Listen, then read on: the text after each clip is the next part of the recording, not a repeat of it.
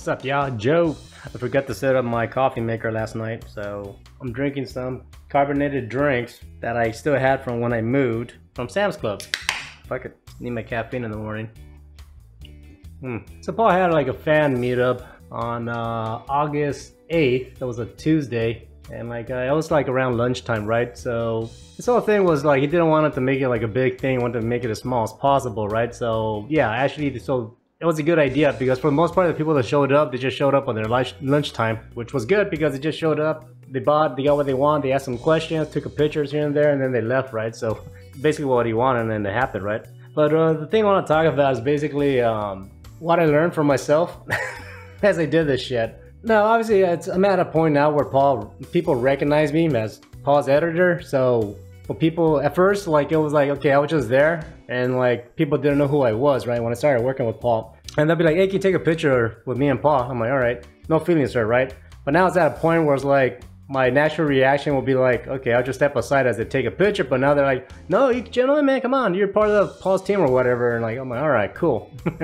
That like acceptance now that I'm part of Paul's channel is pretty cool, I'll admit. So having people ask for my picture is definitely kind of new for me, I'll admit. So it's nice, it is appreciated, right? The one thing I'll admit that is somewhat I wouldn't say embarrassing, but it's more of like I definitely do not want to hide is the fact that I don't know shit about tech that much. I mean, yes, I work for a tech channel, but you know, my whole background is construction, you know, as a construction worker, and looking for work, I ended up working for a tech tuber, right? Now, over the years of working with Paul, I did like learn to like appreciate technology, understand how things work a bit better, right? But because it's not necessarily something that's mainly my high interest, in the sense of like I like to learn everything about tech in the sense like, you know, the materials that they use, the voltage, the speed of things, and I don't know what. A lot of this shit just goes over my head, right? Thankfully, I'm in a position that because I work for someone like Paul, he has access to pretty high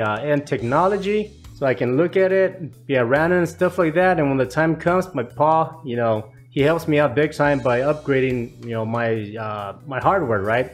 Now, if I was to like buy my own stuff, I do know enough now that I know what I need, and I can buy my own like you know, computer if I need it, right? Because I know exactly how things work enough for what I need, right? And I think that's where like the things people don't really understand. You know, people like when it comes to like content creation, at least I'll speak for myself. You really don't need like the greatest high-end product, right? There's like usually when it comes to like editing, usually at least for me, like the main thing that's important is like RAM and GPU memory amount. So like VRAM and DRAM, those two things are pretty important, right? You want to have like as much as possible. Now in regards to like you know, CPUs, as long as you're like the highest amount possible, you know, you should be fine. Like CPUs nowadays, I mean, like I think you can get like a 6-core 12-thread CPU. That's pretty good, you know. You can probably get a higher one. You know, AMD does pretty well in getting like a pretty budget-friendly like CPUs with a high core count. You know, you want to get like the highest core count possible. Doesn't have to be the fastest, but you know, it can be like the highest possible, right? So you want to get that. And with the GPU, again, you can get like a very basic like entry GPU, but like at least what I suggest is just get like what's current market, right? So you can have like the newest drivers and all that good stuff, but you want to have like a GPU that has like a high VRAM.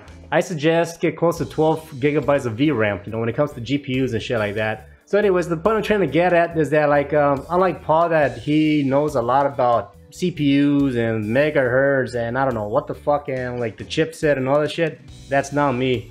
So when people come up to me and they start talking to me like, oh, what CPU do you got with your VRAM, this and that, do you have an overclock, water cooled, and I don't know what the fuck. I'm like, dude, I don't fucking know. Talk to me about software, I'm all about that. I'm the software guy. I love software, right? I can talk to you about that shit all day, right? How I do things and this and that. I'm definitely more on the software side of things, right? But when it comes to hardware, like literally I'll forget what kind of CPU I have. You know, people ask me, oh, you're using Threadripper, right? I'm like, that I know. Like, what Threadripper was it? I'm like, completely forgot. Why? Because I'm just more focused on fucking like the software and how it performs and works and this and that versus like how my computer's performing, right? So I totally forgot. I mean, looking at it now, I mean, my CPU is a 2920X 12-core processor. The one that I got in my new build that Paul has, I think it's like a 36. Yeah, I think it's like it's an Intel with a 24 like thread core count processor. You know, like I don't know at this moment. Like I said, I just like. That's the thing, like I'm so fucking like busy every day focused on getting shit done. Like in my end, like I guess my main like focus is like as long as the shit works, I'm good. Like that's mainly it. I don't know. Yeah, so I guess that's something I want to like talk about in this video.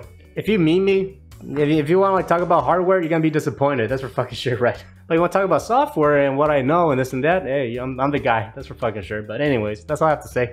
It was a fun meetup, you know. Thanks for the guys that showed up to Paul's place, and like you know, his video should be up in his channel by the time this one goes up, I think. Anyways, thanks.